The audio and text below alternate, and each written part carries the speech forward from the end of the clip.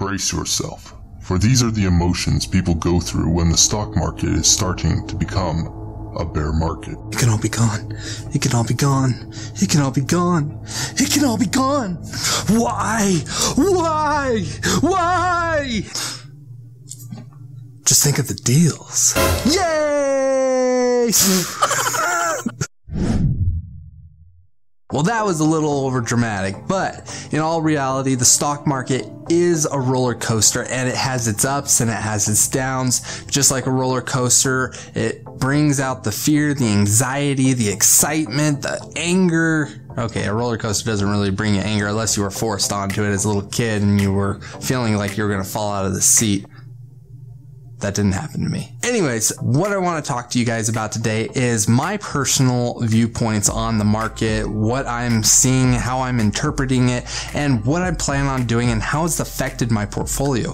But first, if you're new to the channel and are interested in wealth building strategies such as stock market investing and want to see me build my portfolio from scratch and build it over time, please consider subscribing to my channel by hitting that subscribe button down below. Also, if you have any questions, just leave a comment as well. Oh, and one more thing, if you found that little skit at the very beginning of the video somewhat funny, somewhat humorous, you got a little chuckle out of it, please consider smashing that like button. It helps me immensely.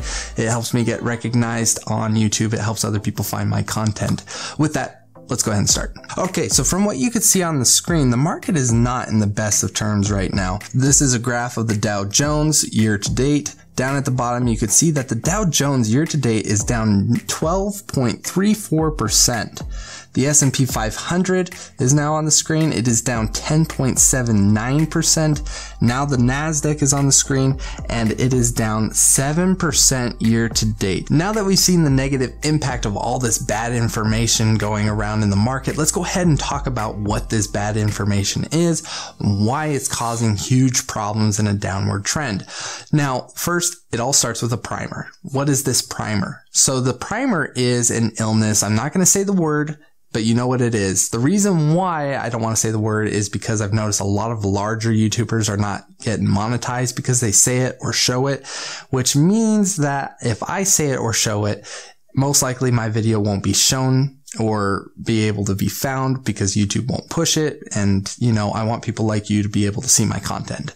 So, you know what I'm talking about? I'm just going to say illness. So with this illness, what is happening is governments are doing mandatory factory shutdowns in China. They're quarantine. People are freaking out, so they don't go out and buy things as much because they don't want to be around other people, which all of this just has one big impact on earnings. So company earnings are going to be massively affected by this. Employment as well is going to be massively impacted by this. Wages and income is going to be massively impacted by this illness. And the reason why is because, for example, a company like Apple gets most of their products from China. China does mandatory factory shutdowns. They also do quarantine, so people can't actually go to work, which means that chips are not being produced, which means that phones aren't being produced. That means that people are not able to get the quantity of phones that they want, which affects the earnings of that company, such as Apple. Now, it affects the people from going to work as well, which means that even if the product was there, people wouldn't be able to buy it because they don't have the money. Okay, so as you can see, this is just one massive domino effect that goes around and around and around. Also, here in Las Vegas, for example, they have conferences. Conferences are where people network, where people are able to find jobs to actually get employment and get income so that they can circulate that money back into the economy. They earn the income and then they go and spend it on things like Apple iPhones and, you know, all that kind of stuff. So an impact on economy, which affects the earnings. So right now, what's going on is people are pricing in the impact of earnings right now, which is causing a major drop off in the stock market. And this leads us to our second thing, which is basically adding fuel to the fire. No pun intended, but it's oil. So the oil industry Sunday night decided to announce that Saudi Arabia is going to increase the amount of oil being produced, doing a price cut on top of that. Russia wants to reduce the amount of market share that the US has. The US, of course, wants more market share. And all of this is going on during the worst possible time, which is because nobody wants to travel, which means airlines, cruise ships, taxi services, people going public places. All of this requires one product, which is oil. And if nobody's buying oil, or as much as they usually do, the oil industry is taking a huge hit on top of this huge debacle that's going on. And so because of this, everybody's freaking out, everybody's selling, which also led to the Dow Jones dropping 2,000 points on Monday, which was a record. So all of that was fun. Now, the third and final thing, which has nothing to do with the first two things, but kind of also does, which is in the US, it's an election year. Okay, it always has an impact on the economy because nobody knows how the next president or the current president will affect the economy in the next term. So all of that said, that is the negative effects on the stock market. Okay, so now it's time for the fun part, which is me going into my portfolio and the effects that this is having on it. Now, as I said, I want this channel to be as transparent as possible when it comes to investing in the stock market. I want people to see from start to finish how it is that a portfolio can shift. Now, not saying that my portfolio is perfect by any means, but I do want you guys to be able to see what's going on. The changes, the impacts of different moves. I want everything to be transparent. And I hope you guys appreciate that. If you do, smash that like button. I mean, that always helps. So let's go ahead and look into this. So on the screen, you could see some of the history of my portfolio on specific days. So the first date I'm showing you is the first of the year.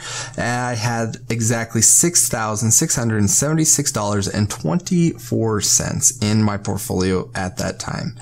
Now, it reached a high on February 19th. I hit my all-time high of $11,988.23. I was up exactly 80%. Okay, now on March 10th, I was at $9,014, up 35% year to date. Now, right now, I'm showing you guys the positions that I have in my portfolio. The first one I'm going to show you guys is Carnival Cruise Line. It's my newer position. I just couldn't resist buying into it just because of the evaluation that was on it. And so I'm not upset about being down. I'm down about 19%, $258 total. And as I said, I'm not upset about it.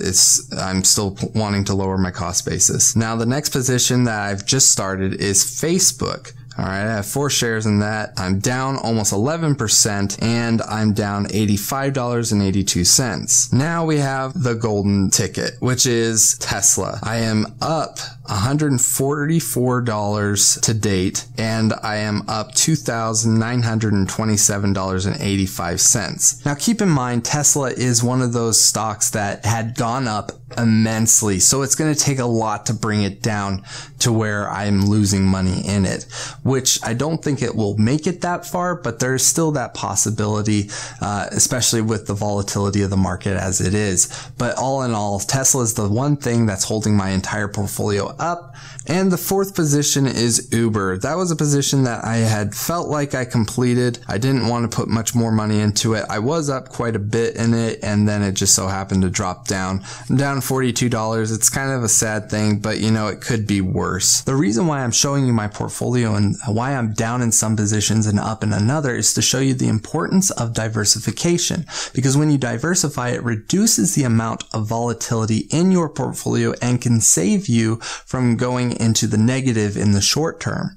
And finally, 3 things that I recommend for all of you who are looking into investing during this downward market is first, look into valued companies, try and find the ones that suit you best and buy into them while they are on discount. And the second thing is pace yourself when you're buying in. You don't want to use up all your money in the beginning and find out there's another 5 months of a downward trend in the market. And then third, you know, remain calm. You're in this for the long term. You're not in this for the short term. You're looking years into the future, not today, not tomorrow, not a month, but years.